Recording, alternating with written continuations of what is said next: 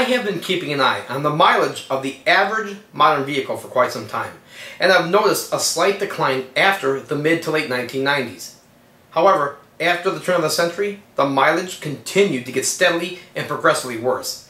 It's really sad when 6 cylinders consume nearly as much and even more fuel than a V8, and 4 cylinders that consume nearly as much and even more fuel than a 6 cylinder. I have even seen a small handful of 4-cylinder vehicles that had such an inefficient setup that they actually managed to get 6-cylinder city mileage and V8 mileage and even less on the highway. And when I looked at the mileage of these vehicles, at first I could not figure out what was wrong. I figured emission controls were choking out the engines that badly, but further research dispelled that theory. Then I figured that the vehicles kept getting heavier and heavier and heavier with all the safety devices that kept getting installed year after year. That wasn't the case either. In fact, a lot of vehicles actually shed weight, but the mileage still continued to drop. I couldn't figure it out. Then suddenly it dawned on me. Gearing. High engine RPMs. That's how so many vehicles got such lousy mileage. Instead of horsepower, look at torque. Horsepower is the amount of work that's generated by an engine. Torque is the force of that work that you feel getting the vehicle off the line for faster acceleration and better performance. Larger engines tend to produce more torque and have a wider range of torque than smaller engines. So to make the smaller engine perform better, the most effective method is to use a combination of an increase in horsepower and higher gearing, which increases the engine's RPMs at lower speeds to make up for the lower amount of torque from these downsized engines.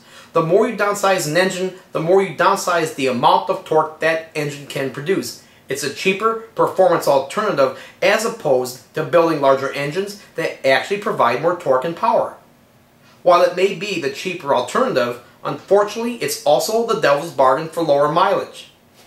Now it is true that a smaller engine will burn less fuel than a larger engine. It's the engine's sheer size. The engine in and of itself is where that efficiency ends.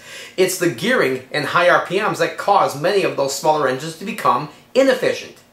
In the 70s, when we had the gas crunch, the EPA pressured the automotive industry for improvements in mileage and emissions, which they did. So they got rid of the big block V8 muscle cars. They downsized many of the smaller V8 engines for more fuel-efficient 4-cylinder and 6-cylinder engines, as well as using lower compression pistons and smaller carburetors. While mileage and emissions were greatly improved, performance was practically non-existent. However, in the 80s, with the introduction of fuel injection, performance and mileage were both on the uprise. In the early to mid-90s, once again, performance and mileage were both on the uprise. After the late 1990s, there was a slight decline, but there was a steep nosedive after the turn of the century that kept getting progressively worse. That's because more and more consumers continued to ask the automotive industry for improvements in acceleration and performance from these smaller engine vehicles, which they did. Unfortunately, instead of doing it the proper way by building a larger engine that actually provided more torque and power, they took the same existing engines and increased the horsepower a tiny bit, but there was still the issue of the lack of torque, so they slapped in higher gearing to make up for it. But anytime you choose that method for better performance, you're going to wind up burning a lot more fuel. But a lot of people don't understand how that happens. For the most part, the general public tends to understand relatively simple things. V8, 6-cylinder, 4-cylinder, 6-speed, 5-speed, 4-speed, front, rear, all-wheel drive. And when they look at a large vehicle and a small vehicle getting identical mileage, they tend to get confused. They get confused even more when they see an engine like a large V8 and a small V6 getting the same mileage. Then they get confused beyond that when they start counting the number of cylinders. You can't count the number of cylinders any longer. When engines were fitted with a carburetor, that was a different story. A carburetor is nothing more than a simple mechanical device that measures the amount of air and fuel mixture that flows through the carburetor's chambers. But with fuel injection and advanced combustion technology and computer controls, that's all changed. It's more leveled out. So, to lessen the confusion, I'm going to skim through fuel induction systems. I'm also going to discuss front, rear, and all drive platform layouts, basic engine information, gearing in the transmission, gearing in the differential, and the relationship that they share with mileage and performance.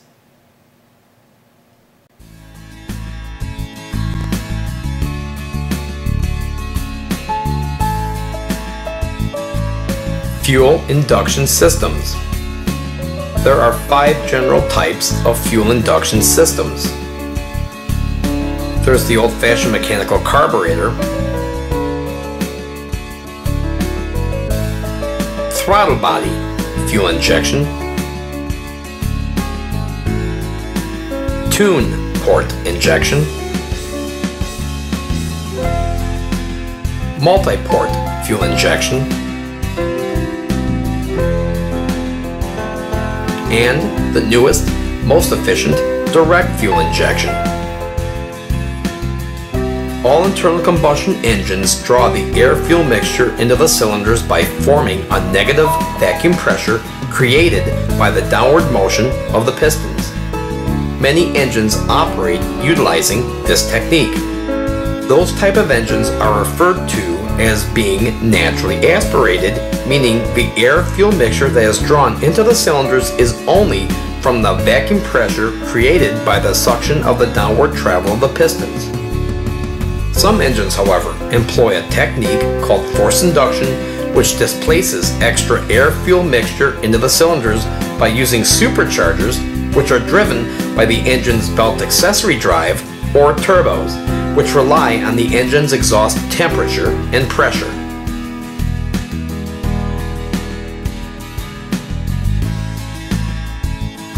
Vehicle drive platform layouts.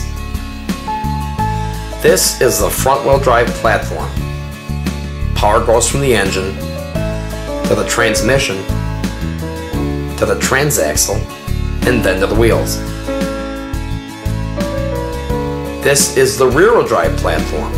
Power goes from the engine to the transmission to the drive shaft to the differential and then to the wheels. This is the rear all-wheel drive platform, which also includes the addition of a transfer case and an extra drive shaft and an extra differential to power the front wheels as well as the back. This is the front all-wheel drive platform, which also includes the addition of a transfer case and an extra drive shaft and an extra differential to power the back wheels as well as the front. Front or rear all-wheel drive platforms may be full-time or part-time all-wheel drive. Because of the added friction and rotational mass of the extra drivetrain component and powering an additional set of wheels, most all-wheel drive vehicles will lose at least 1 mile to the gallon. Piston engine configuration. There are 3 general types of piston engine configurations. There's the horizontally opposed or flat engines, such as the F4 and F6. Inline engines, such as the i3, i4, i5, and i6. V engines, such as the V6, V8, V10, and V12.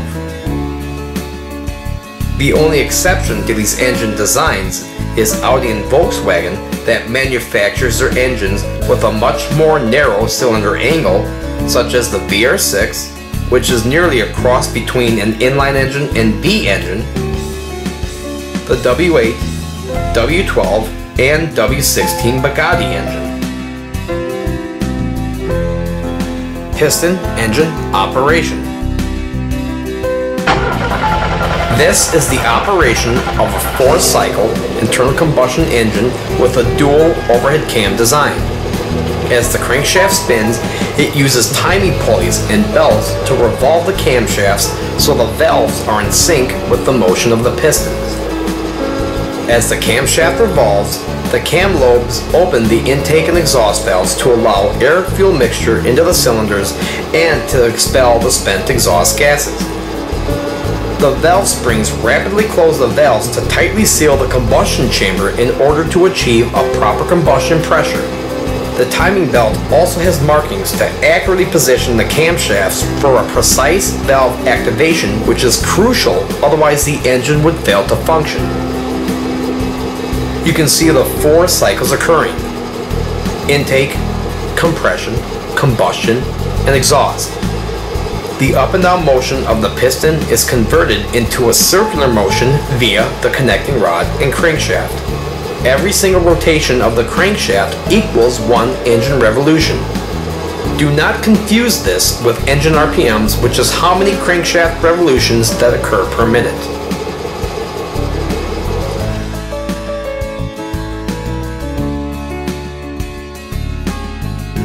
And the Wankel rotary engine. The triangular shape of the rotor revolves around the trochoid shape of the engine housing. The rotor's apex creates a path that is similar to what you might see when using a spirograph. The path the rotor follows keeps the rotor's apex seals in constant contact with the engine's housing. This creates 3 separate chambers to begin the combustion process, which is similar to the combustion process of the piston engine. Intake, compression, combustion, and exhaust. The only exception is the piston engine utilizes a myriad of moving parts.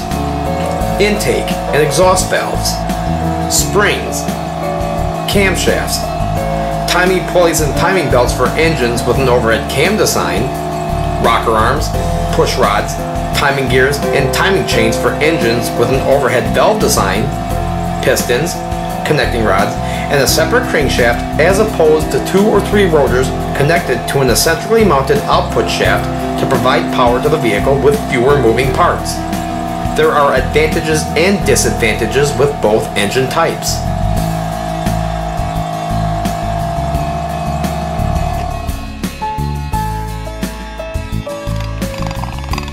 Transmission gear ratios.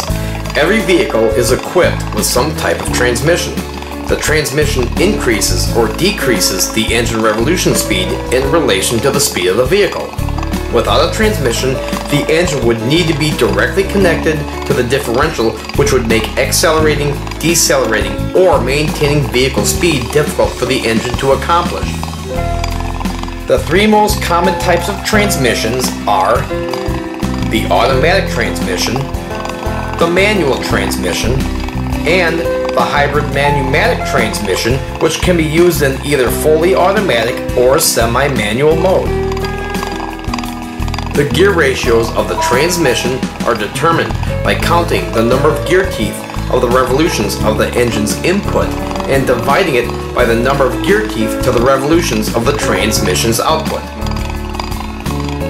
For example, a first gear ratio of 3:1 would require the smaller gear from the engine's input to have only 20 teeth, while the larger gear to the transmission's output would have 60 teeth. When the engine's input is 3,000 revolutions, the transmission's output is reduced to 1,000 revolutions, thereby multiplying the engine's power for ease of acceleration from a full stop or lower speeds. As the vehicle speed increases, less engine power is required, thereby using much taller gearing from the engine's input and shorter gearing to the transmission's output. As the engine's input revolutions decrease, the transmission's output revolutions increase with every subsequent gear change. If you were to look at the gear ratios of a GM Tremec 6-speed manual transmission, it will look something like this. First gear, second gear, third gear, fourth gear, fifth gear, and sixth gear.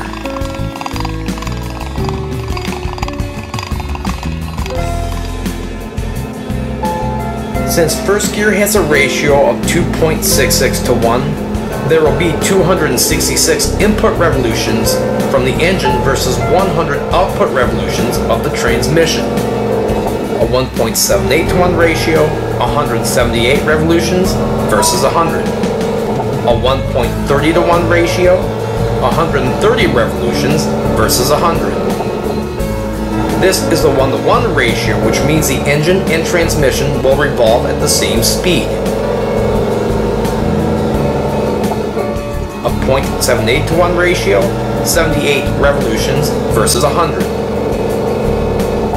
This is a 0.50 to 1 ratio, which is also known as double overdrive, which means the engine's input revolutions will now spin 50% slower than the output revolutions of the transmission.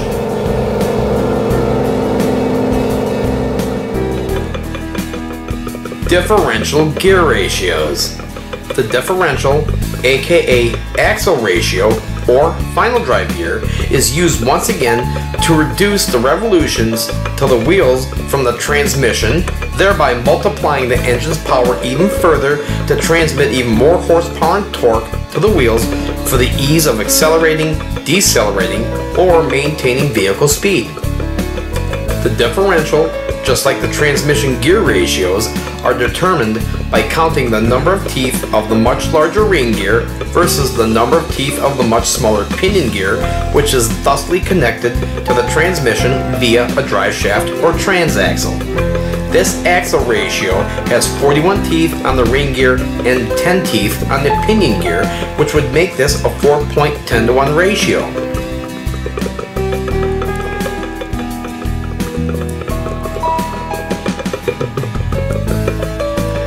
While the transmission and pinion gear will execute 410 revolutions, the revolution output of the ring gear will only be 100. If this were a 3.73 to 1 ratio, 373 revolutions versus 100. A 3.23 to 1 ratio, 323 revolutions versus 100. A 2.73 to 1 ratio, and so on. The gear ratio of the differential never changes unless the gears are physically swapped out for different gears. That also loosely translates into the vehicle's tires matching the revolutions of the ring gear in relation to the revolutions of the transmission. If the differential has a 4.10 to 1 ratio, there will be 410 transmission input revolutions versus 100 output revolutions of the vehicle's tires. A 3.73 to 1 ratio, 373 revolutions versus 100. A 3.23 to 1 ratio, 323 revolutions versus 100. A 2.73 to 1 ratio, and so on. The revolutions of the transmission's input is always dictated by the differential ratio regardless of the tire diameter.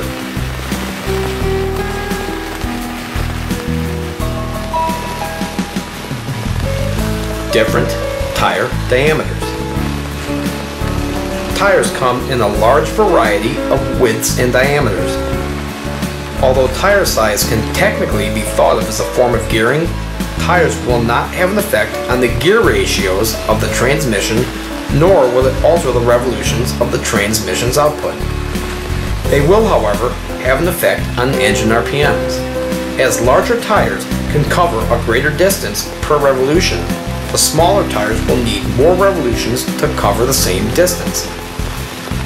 While the larger tire will cause a decrease in engine RPMs and an increase in mileage, the smaller tire will cause an increase in engine RPMs and a decrease in mileage. Installing larger tires would be the equivalent of installing a lower differential gear, whereas smaller tires would be the equivalent of installing a differential of a higher ratio. The greater the difference in tire sizes, the more pronounced the engine RPMs and fuel consumption will become. To get a better understanding of what happens to engines that use higher gearing as a cheaper method of better performance, let's see what happens to the cyclist as he shifts into lower gears while maintaining a speed of 15 miles per hour. In 10th gear, he would pedal like this. In 7th gear, he would pedal like this. In 5th gear, he would pedal like this. In 3rd gear, he would pedal like this. However, to maintain a speed of 15 miles per hour in 1st gear, he would need to pedal like this. Numerically higher gears are physically smaller and thus will require the cyclist to pedal at a faster pace with every single gear change. To continue pedaling at this pace would cause a person to burn up all of their energy at an exponential rate.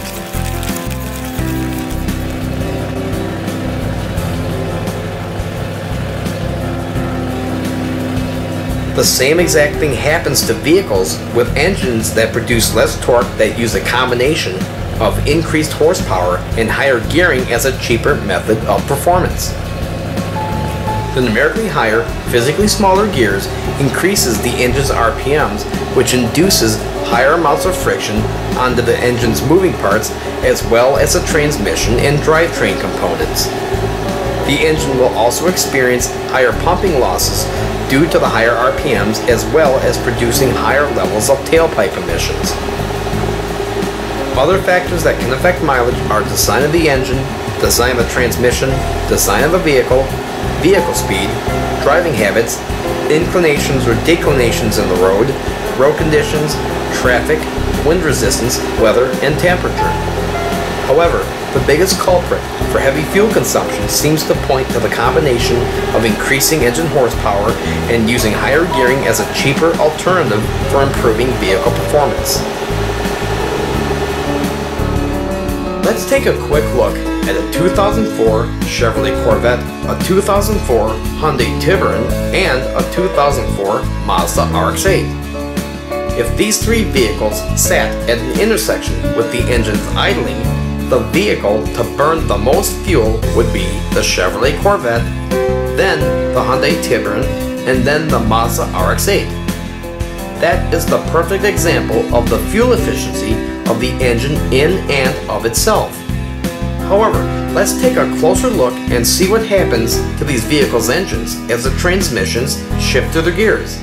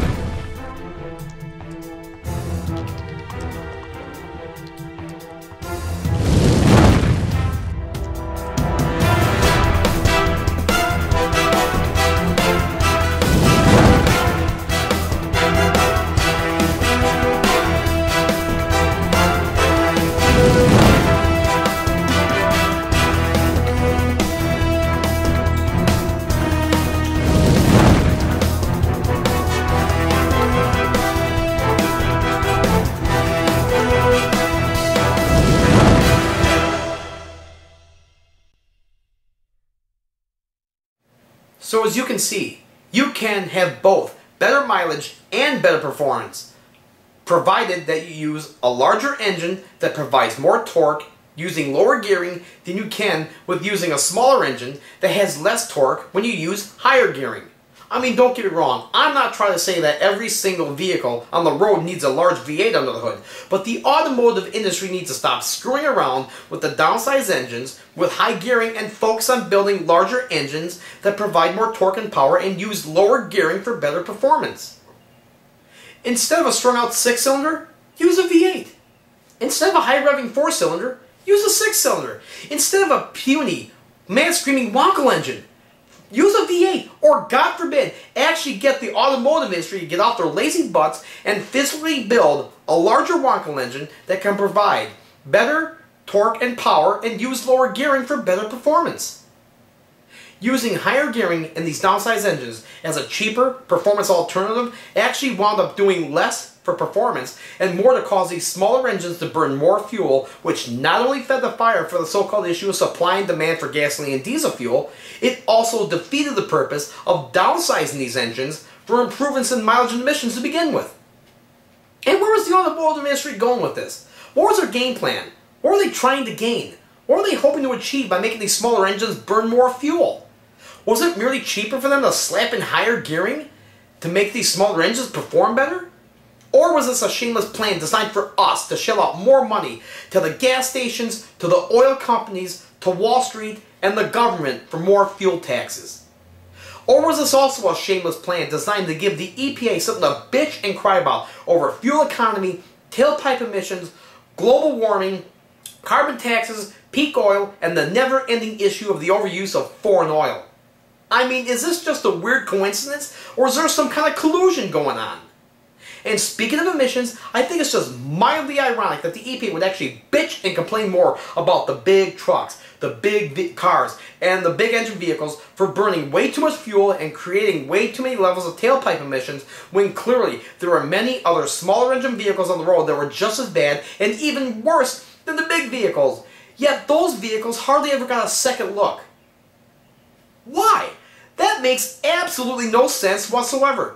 If the trend for so many years was to take engines that are originally downsized for improvements in mileage and emissions, only later on to ramp them up with higher gearing as a cheaper performance alternative, causing these smaller engines to burn way more fuel and create way higher levels of tailpipe emissions, then how in the world was the automotive industry ever supposed to deliver the large fleet of ultra-low emission vehicles that we've been promised for so long?